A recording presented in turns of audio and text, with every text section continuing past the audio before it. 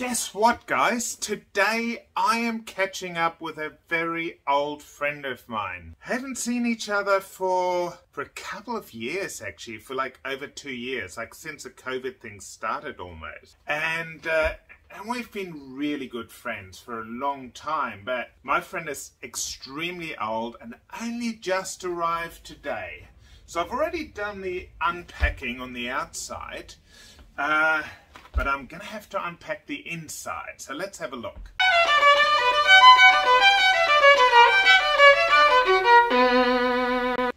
Okay, so here we are. Okay, let's have a look. Now this friend is a violin from 1778 from Vienna. It is a Sebastian Dallinger violin, and Sebastian Dallinger was one of the best known violin makers in Vienna at the time that Mozart got there. So this violin was made 3 years before Mozart actually got to Vienna, and it's amazing. But my client rang me up quite desperately because she lives up north where it's actually quite humid in summer.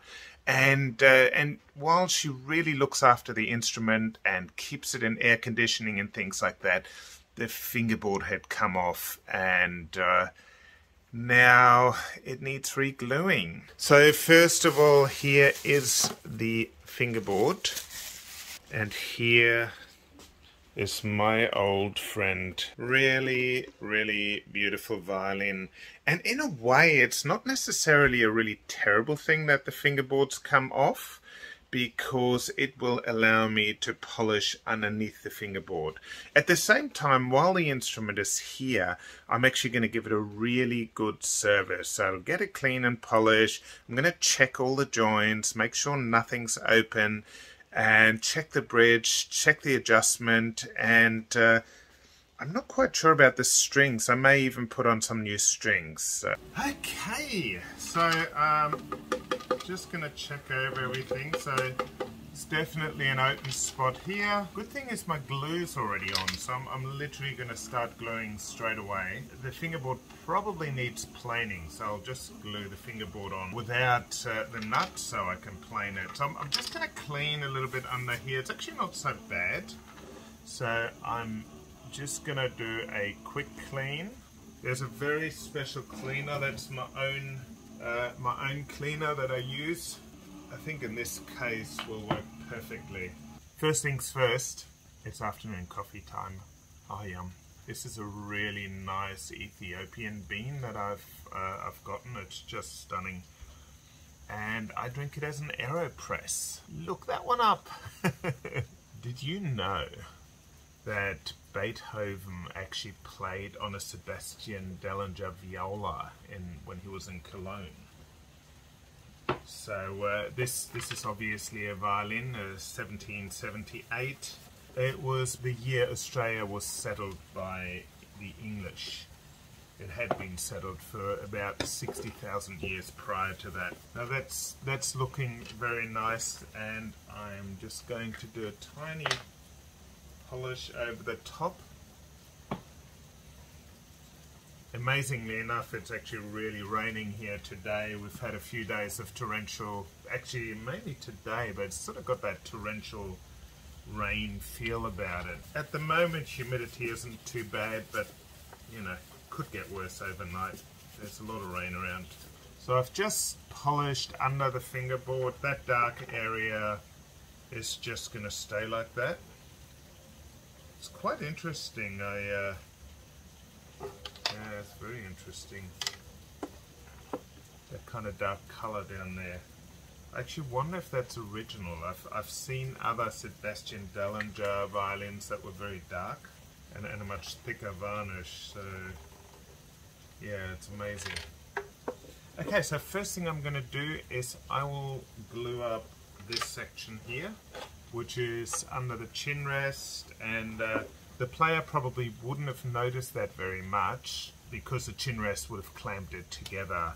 Also, I'll glue the fingerboard, and I have to admit I did actually clean the fingerboard already. So normally I clean it before I glue it, but I actually already did that. very sneakily, it was Olaf from the past who did that. Okay, so first things first, I am going to glue this patch here. I've got my glue hot, I have the knife ready,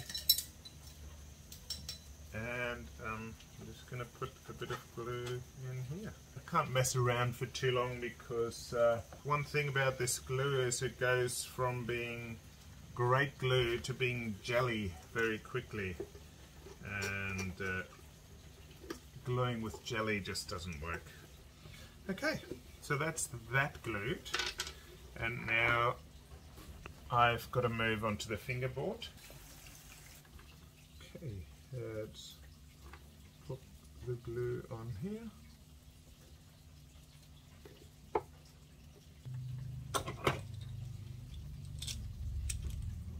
Okay, so I'm going to put this aside, and it literally, I'm just going to clean the glue off first, which is kind of important.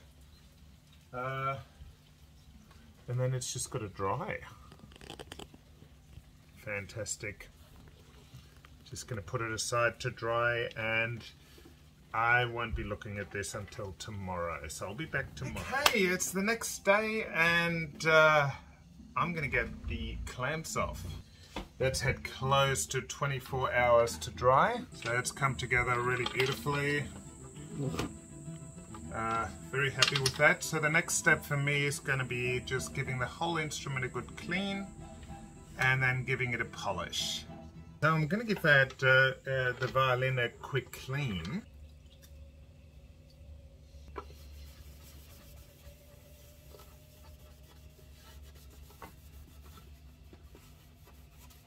So I've got my cloth ready.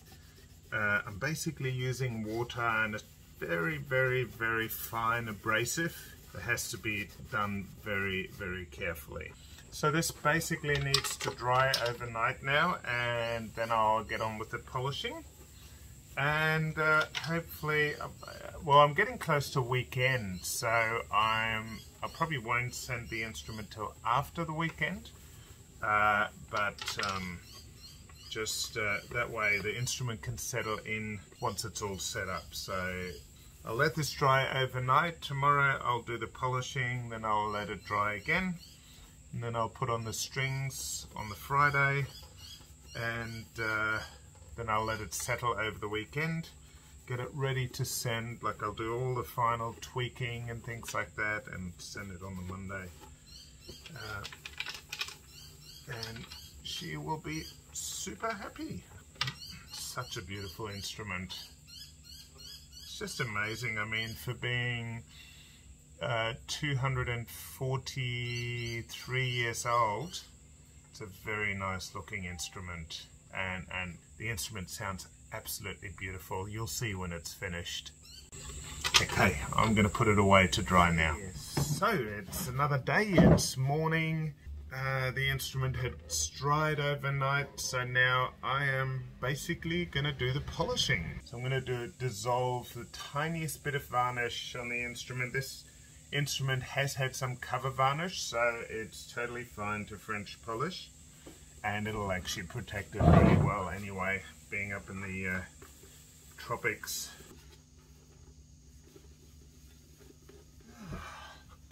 So today is the exciting day where I put the Sebastian Dallinger violin back together, and I'm going to play a little bit, and I'm going to tell you about the history, because it's just an amazing instrument. It's amazing because it's 243 years old, but it's also amazing when it was made in history, and the kind of importance of the maker in history. So this violin was made in 1778. That was 3 years before Mozart came to Vienna. It was made by Sebastian Dallinger, who, after Matthias Thier, was the best known violin maker in Vienna at the time. So the exciting thing is that that the best musicians would have played Sebastian Dallinger's instruments. And so this violin was made 3 years, it was made in the Himmelpfortgasse, which was, I think, about 600 to 800 meters away from Mozart's house in Vienna. So there's these amazing connections, and Sebastian Dallinger was actually active as a violin maker pretty much the entire time Mozart was there. So, you know, there's some violins from the 90s, 1790s, so it's just amazing, that kind of connection. I could just imagine this violin would have only been 3 years old when Mozart got there. I could imagine it being played by a fairly prominent player, so it would have been played by a professional player around that time in Vienna, and it's quite possible that the instrument played in some of the premieres of some of Mozart's pieces, maybe Beethoven's pieces, you know, before it made its way here to Australia. So it is just exciting. So my next step here is I've got to just finish the polishing, then I'm going to just let it dry a little bit more, and then I will put the strings on. So apart from the fingerboard falling off the instrument, which can happen in a humid climate, there was just one open join that I glued early on. Now I'm just doing the maintenance kind of polish. I'm going to service like the pegs and you know, just make sure everything's working beautifully for another couple of years. Can you believe it? I had such a busy day. It is evening now, and I still haven't managed to get the strings on this Dallinger violin. So I really wanted to get the strings on today, so I'm going to put them on now.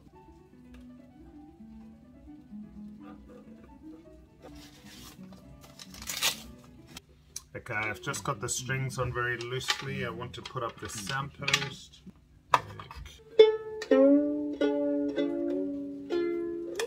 Okay, I've got to get the chin rest on, and then I'm going to move across into my shop area to give the instrument a try.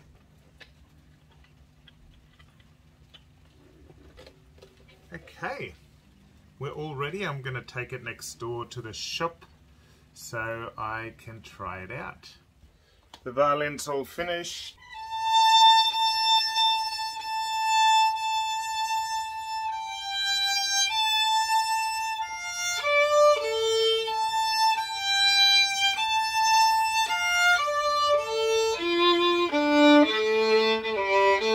How amazing would it have been when the player picked up his new violin from Sebastian Dallinger at the Himmelpfortgasse in 1778, 1779, depending on how long he had the instrument there before he sold it. And, you know, like I said, it was 3 years before Mozart came to Vienna. 3 years.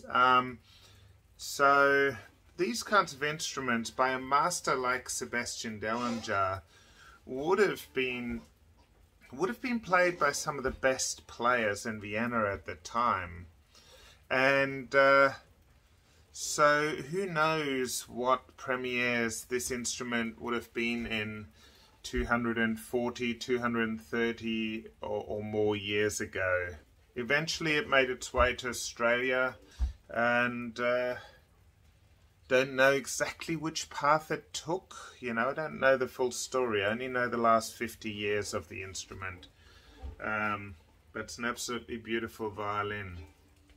Also makes me wonder sometimes about my own instruments. So I recently finished my new violin, and as a violin maker, I wonder, will it be played in 200, 250 years? Who will it be played by? And what kind of story will it tell? What kind of a history of a world will it tell? You know, for us it's the future.